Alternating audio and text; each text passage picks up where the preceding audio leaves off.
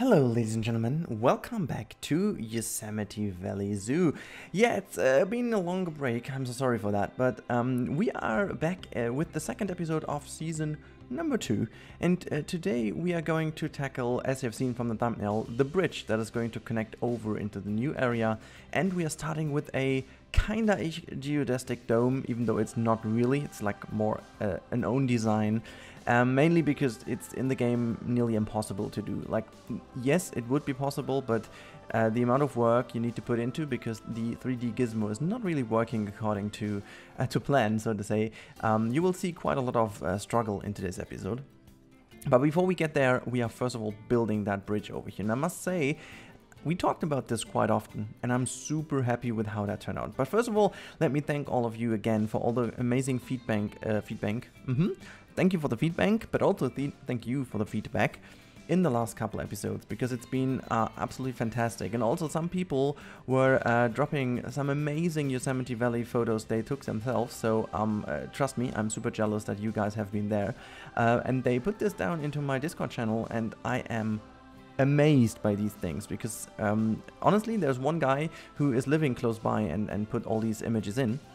And I can already tell that I'm going to use one of his photos as main inspiration for the next episode, which will be the Black Panther trail. So yes, I did the work, I did some breeding in here, and I got a Black Panther, and we can finally have this Black Panther in, and it's gonna be awesome.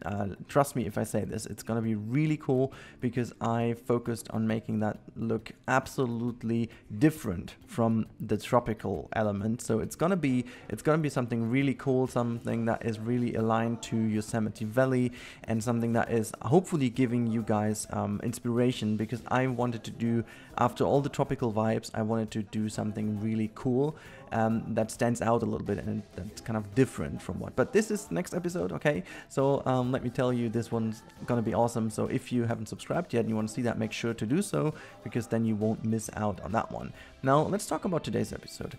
I did build this bridge over here as the main connection point between the old area, which is not really the old area, but season 1 area, where there are the giant sequoias and the what might be at some point penguin habitat, and also the flamingos and stuff like that.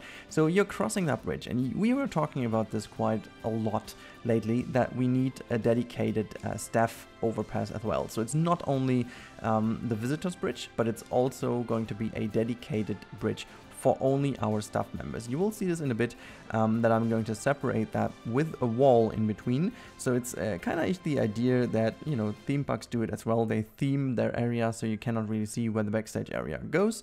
And that's kind of the same idea over here. It's not crazy. You will still be able to see it from some points, because obviously it's crossing the river, so it must be. But I'm trying to hide that away as best as possible with the available foliage and stuff. So we do have quite a lot of foliage in this game now, so you know, that should work.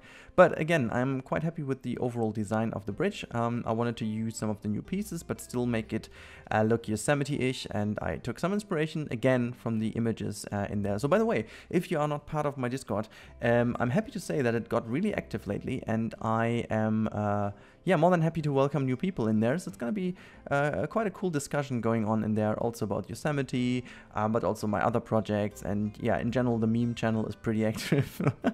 Who would have guessed that, right? But no, it's, yeah, you will always find the link in the description of the video. It's always in there. So in case you want to join, just follow the link. It's going to lead you there. And also, if you want to see some screenshots ahead of time, it's very highly recommended to go in there as well if you want to. I can totally understand though if you are already having too many Discord channels. There was an S going into that word, which shouldn't be there. Now you know, I had the same, so I also cleaned up on some Discord channels. So I know it might not be the best in terms of advertisement, but you know, if you want to be part of it, feel free to join. But I totally understand if you are busy spending your time in different other various Discords. However, I was looking a long time for a suitable piece to make this wonderful railing over here, because one thing I wanted to do is I wanted to make this bridge really stand out in terms of the design. It should be very simplistic in terms of the design, but still be detailed so it does stand out quite a little bit in terms of its appearance, because that definitely will drag a lot of views, simply because it's in the middle of this river, and it should definitely be some kind of eye catcher, since I do believe that people need a reason to cross that bridge. And you know, the bridge looking more and more beautiful makes you want to cross it, makes you want to go on top of this one and just have a look around and all these kind of things. And yeah, that's why I try to, you know, make it as nice as possible. You can see I was really having a struggle to align these pieces correctly. I don't know what exactly was going on with the gizmo again, but it was fooling me quite a lot. So I needed to make this like nearly hand by hand and just kind of create this perfectly. And I think there was already a little bit of a tilt in the lower area of this railing, of the fence, I should say. So I think by just copying it over, I had a very subtle tilt in there, and that's why it kind of created this weirdness. But well, at the end of the day, you can see it worked out. The bridge looks good from all sides, so it's kind of cool. I might have just need to mention, or might need to mention that this episode will contain no animal. I mean, it's against our Saturday rule, but since there's also Koali Beach today, in case you haven't seen that one, sorry, it's Koali Zoo, I said it again. In case you haven't seen that one, I highly recommend that. I definitely recommend that. So please make sure to jump over. I'm gonna put a little card to the top right now, so you guys can just click it and watch this episode, because mainly the complete last week of my free time went into this Koali episode. So a huge build I did there. Not huge in terms of space, but huge in terms of details, and just the amount of stuff I did is reached Rudy levels again. So I am quite happy with how it turned out in the end, I have to say, and this is also mainly the reason why also Yosemite took a bit longer, and also why next week might not be as filled with videos as the last couple weeks were. I spent the whole week on Koali. It's insane. Like every single evening I was in the file doing some stuff, and you know, just trying to wrap it up as good as possible at the end, and this also took time. But yeah, I'm super happy, and there are a lot of things in there I'm gonna definitely steal for other projects as well. I'm gonna make some blueprints out of that, and also share some of the blueprints to the workshop, because I feel they are quite helpful for the people out there as well. Now, yeah, we are still working around that bridge, and I was trying to argue in the live stream, because as most of the times we're doing the live streams on my Twitch channel, and especially in Yosemite Valley, and I was trying to argue to make that bridge easier so I don't need to tackle this curve over here. But yeah, at the end of the day, people decided that we need this curved area because it makes a lot more sense. And so yeah, I was building it. But yeah, we also get a custom gate over here. Honestly, that's what you need. And then trying to make sure that this looks kind of nice, and some kind of little elements in terms of handles and yeah, these kind of things here. And just to make sure that this door is kind of, you know, realistic as it is in here, as it stands, and just making sure that this looks kind of nice and people cannot really look directly into it. That said though, I want to just mention that this is not finished by any means. There has still to be some work to be done in the middle here. I try to start covering it up with some of the foliage items, which is one of my most favorite things to do, because the foliage is always a great help to finish off areas. And if you do not know any further, just take yourself some rocks and just slap the rocks in and try to blend them in as nicely as possible with the overall environment. And yeah, that's how you would do it in order to make it all look nice and tidy. And in case you wonder why you should be part of my Twitch streams, we will get there now in a second. So the Twitch stream also leads to some very weird situations, as this one over here. So we implemented a little Easter egg of a sunken little boat underneath the bridge. So yeah, we were doing a little bit of a raffle in the Twitch live chat, and the winners, the two winners of this little raffle got mentioned in here on a sign, as you will see in a bit. This will be their little dedication to the ones that won. So it's gonna be R-Base and Mr. Kane. They did know the answer, and then this is why I'm going to hide them in here. And I'm really looking forward to doing that more often in the future, just to make sure that we have some little Easter eggs hidden in here. And yeah, that's kind of how it is. On the side of talking about that last bit before we jump over into the dome build, on Monday I'm gonna have another live stream, and this live stream is gonna be together with Bo. For those of you who don't know, Bo is the lead community manager at Frontier in terms of the Planet games and also Just Called Evolution, and we are going to have a live stream in Planet Coaster. So for those of you who want to see Planet Coaster again and maybe want to grab some cool DLC giveaways, it's cool to be there. Just make sure to follow me on my Twitch channel as well, and you're gonna get the notification when we are live. It will be around 6:30 p.m. in Central European summertime. All right, now that said, let's jump into the dome build. Okay, now the dome was something else. I think I've been building a few domes already in the game, but I honestly always stepped a little bit away from the wonderful geodestic dome that a lot of people did already build in the game yet, and everyone had the kind of same issue, and I wanted to tackle that, but unfortunately it turns out that with the given tools in the game, it's pretty much impossible to build a real geodestic dome that is really like clean and exactly the way you wanted to have it. Now, the next couple of minutes will be a little bit of struggle, and I intentionally left that in so you can see what exactly is the problem here. Now, as you can see, the simplest method of doing it is using these hexagon pieces that the game offers, but you can definitely tell already that there is a lot of intersection going on towards the top part of this dome. Now, if you're fine with it and you can deal with this little bit of intersection going on, you're good to go. You have, let's say, the lowest part of a few stories that is totally fine until then you go into some more issues the higher you get. Now, I also tried some other little things over here, but you know, at the end I figured this might have been too complicated. So again, if you are fine with this problematic look to the top, which kind of, I have to say, it does look interesting. It's not necessarily looking super ugly, but it looks, well, a little bit weird, let's say. It doesn't look clean, and I want my buildings to look at least some kind of clean.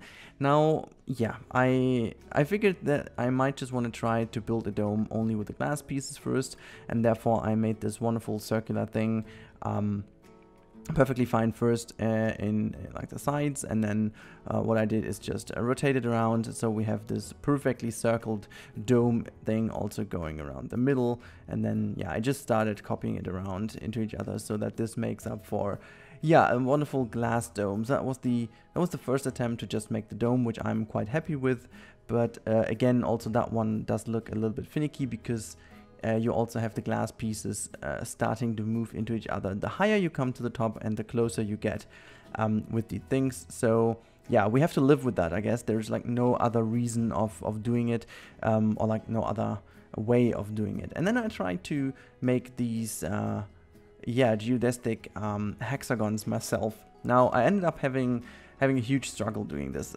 mainly because you need to tilt them towards the top. And once you start rotating the thing, you are running into some severe issues of making them ever so much smaller the higher you get. Like, it is possible, as I said, and there might be a way of doing it if you have even more patience, if you are willing to make them smaller each step you're getting higher up into the build. Now, the main issue I had is not really that this was too problematic to do. No, the main issue was at all given times that at a certain point the gizmo stopped working. Now, you do want to have, and well, it's not you want to have, you do need to have the gizmo being perfectly centered towards the face of the dome. Now, it's not gonna work as soon as the gizmo is just like half a degree off. You are really running into some severe issues, because then it's gonna start that these pieces start to slightly tilt to the side or slightly tilt to the right or left or whatever, and then it's going to look a little bit crap. Now, to demonstrate that, I left this footage in of a second attempt. You can see in the background, by the way, already the kinda-ish finished design, what I went for. But you will see now in this particular build over here that I tried to make the dome work a little bit nicer with the hexagon pieces, you will see in a bit that at some point the gizmo just stopped working out of nowhere, so to say. So I was copying it around so that I always had the centered piece there, and it was always working until this very point. You can see over here, it just didn't work anymore. So what I ended up doing is I put down a grid piece, and I copied the grid piece 3 times until the gizmo was working again, and then I needed to always delete these pieces. But yeah, if we will see that in a few seconds, the moment I started to rotate the whole building around each other, you're gonna see that the same little tilt was still happening, even though I thought I figured out how to not do it, because I thought the gizmo was nice and fine, but apparently it wasn't. And you will see that in a bit when I start to, yeah, just copy them all together. Like, I do know now that there is one more way of doing it, and that would be a very tedious way, and that would be that you need to first of all build one complete, let's say, archway, and this one has to get every single step you get up, it has to get a little bit more narrow and a little bit more tilt. And what you have to do is you basically always have to rotate the whole building around a certain step, a certain degree, and then you always need to make sure that you go exactly this little step smaller so that they align. But as you can see,